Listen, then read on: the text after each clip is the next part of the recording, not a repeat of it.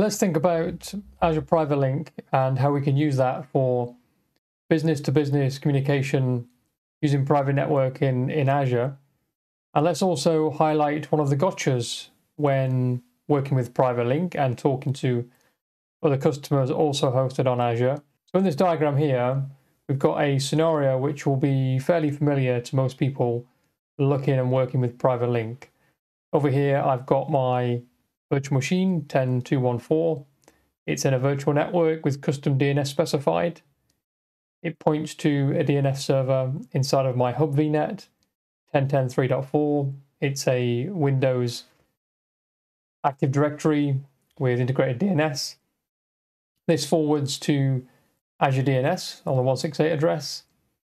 And I've got an Azure DNS private zone for privatelink.blob.core.windows.net, which is mapping a FQDN here to a record with 10.3.1.6 as the private IP that gets returned, which ultimately returns me this private endpoint address over here, which points to my storage account with this FQDN, config 159, etc.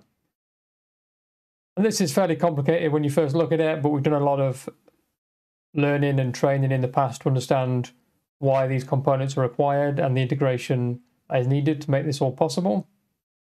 And the end result is that when I go to my virtual machine here, the client, and I try and access this storage account, remember all of this here is under my control in my company, in my tenant, the end result is I get back the 10.3.1.6 address as the IP address I try and connect to, despite using the normal storage account FQDN. That's the whole story of you keep using the same FQDN, you don't have to modify your API calls, etc., but you access it using an IP address within your VNet as opposed to a public IP address.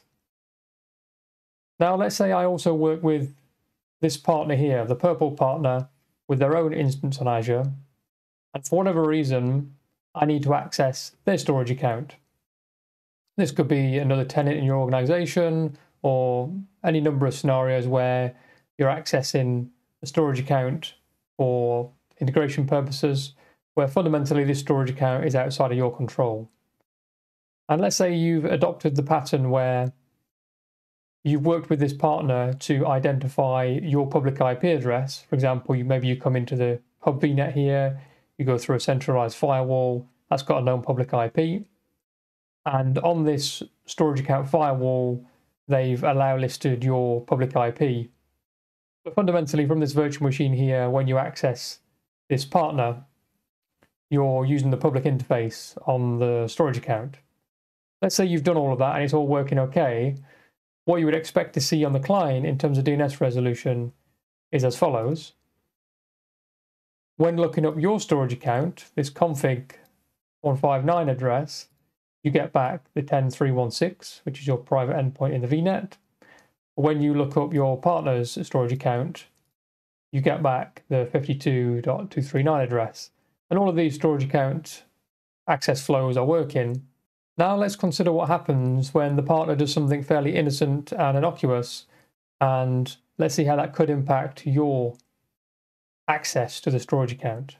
Now imagine that I'm the partner here and I'm accessing the CSV storage account, and you can see at the moment I don't have any private endpoint connections set up, and I'm using the public IP allow listing for my partner to access it. Let's say for whatever reason I now want to set up Private Link within my own purple box for private access. And let's say I go ahead and do that. Okay, I've finished setting up that private endpoint now. So let's update our whiteboard. So the purple team instantiated this private endpoint for their own use and mapped it to their storage account. Remember before, I was accessing the purple storage account over the public interface, over the Microsoft backbone, hitting the public side of this storage account. If we look at the full DNS chain before the purple partner enabled Private Link, you can see it's relatively straightforward. We have the storage account name being mapped to some sort of stamp here with the suffix of Amsterdam. This is a storage account in West Europe. This is some of the internal nomenclature we use for the particular service. It's very sort of straightforward there. Now that I've enabled private endpoints within the purple box, let me redig that. We can see that, as we talked about before, when you enable private endpoints on a service, there is some changes that happens inside of public DNS. Inside of public DNS, this additional CNAME redirection gets inserted that maps the initial FQDN to the same FQDN but with the private link suffix inserted. And ultimately, if you're accessing this on a public interface, nothing changes for you. You still get back, ultimately, the public IP. We do this so we can make use of Azure DNS private zones with the special suffix of private link.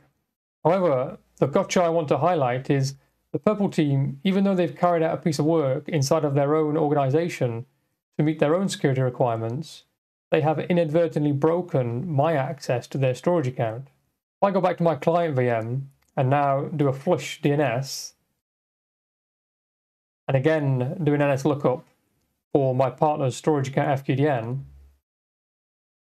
we see we have a problem here. Whereas before I was getting back the public IP address and being able to successfully connect, now we are not getting back anything. We are effectively getting an NXDOMAIN response. This means that I cannot access my partner's storage account now. So by them making a change which had nothing to do with my access, they've broken my access. And you can imagine this will be a fairly tricky thing to troubleshoot if you were not aware of this interaction that happens with Azure Public DNS. Now, there's a few recommended fixes for this, and I'll leave a link to Daniel Mausers' article on this, which summarizes the problem and solutions in great detail. Here is the article that talks about this B2B scenario. And the solutions that we have are to be more specific with our forwarder or set up a private endpoint to that third party. So that second solution there would involve me building my own private endpoint here inside of my subscription, mapping it to their storage account resource. So they would have to give me the storage account resource ID or alias, and they would have to approve my private endpoint connection. Remember, private links works cross-tenant, allows overlapping IP addresses, etc., etc. And in effect, by doing that, if they enabled that private endpoint for access, I would remove this green line here. I would have to insert another A record in my private link.blob.core Azure DNS private zone, and I would, from a network point of view, be accessing their storage account just like I access my storage account. Okay, and just to round out and finish this explanation, I'll demonstrate the first workaround that Daniel poses in his article. So here we can see on my client, my lookup to my partner's account is currently failing because we know they've got private link enabled and I don't have their A record in my private link zone. So I've reversed my topology now and removed that private endpoint I set up. We jump on my DNS server, my custom DNS server in the VNet here, and have a look at the forwarding config. We can see why it's behaving like this. I've got no conditional forwarder set up anymore. Because this server is inside of Azure, I'm simply setting up the unknown global forwarder to point to Azure DNS, which is why it's making use of Azure DNS private zones if I've got them linked to that VNet. So let's jump back to the whiteboard now. And on here, I'm going to show you what I'm going to update in terms of my forwarding config. So as we said, we're forwarding everything to Azure DNS, which includes things going to this private link DNS zone here. So even though my diagram says I've got a conditional forwarder there, effectively that's been handled by the global forwarder, the same sort of intent. But I'm going to add another forwarder here, which is more specific. So it's got my full FQDN of my partner storage account, CSP name here, .blob.core.windows.net, and I'm going to point it to a DNS server that lives outside of the VNet here that's linked to Azure DNS private zones. So when this resolves the private link IP, it will ultimately get back a public IP address for my client VM to use, which should result in it going out over the public internet and using the original security policy that my partner had set up with allow listing on the public side of the storage account. So let's go ahead and add that conditional forwarder now. I'm going to point it to this 1.1.1.1 address, which is a publicly available DNS service provided by CloudFlare. And of course, that is on the public internet. It's definitely not linked to my Azure DNS private zone. Clear my cache there. Clear my cache on the client. You can see that I'm still able to resolve my own storage account to my private endpoint IP. But if I do a lookup now for my partner's storage account, whereas before I was getting no response because there was no A record in my private DNS zone, I'm now getting back that public IP. So this is going to work. That's one way of getting it to work.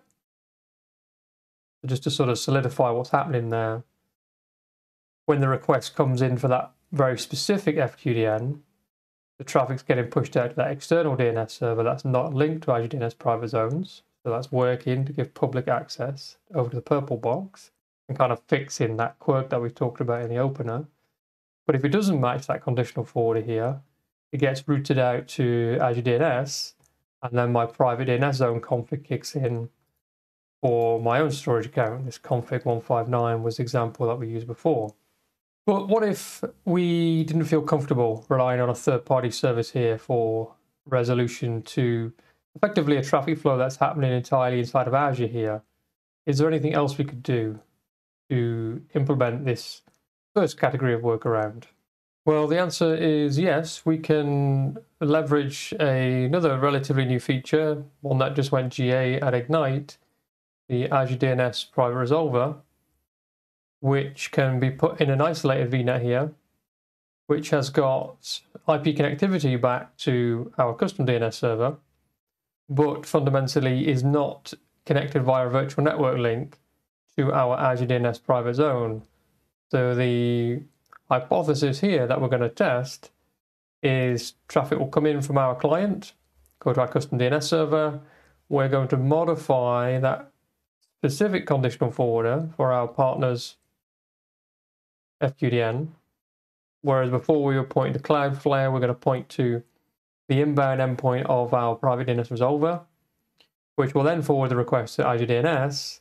But because it's not in a linked VNet, we're not going to return the private endpoint IP. We should again get back the public IP.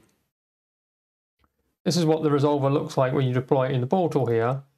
So relatively straightforward. I don't need to have an outbound endpoint for the scenario that I'm configuring here. I just want to use it to get traffic to Azure DNS from a different VNet. I've got an inbound endpoint configured with an IP address here. I'm going to go back to my custom DNS server, modify my IP address here, 10.2.3.4, clear my cache, and then check my DNS resolution again. Firstly, for my account, still working. And then for the partner account, again, still working. So if we wrap up here and zoom out a little bit, what we've shown here is that you have to be a little bit careful when using Private Link internally in your company and working with other companies on Azure where they also might be using Private Link, where previously you might have used public networking to get to their storage account. What we've shown is that you might inadvertently break that connectivity. Now, if we step back and say, well, what is the right solution?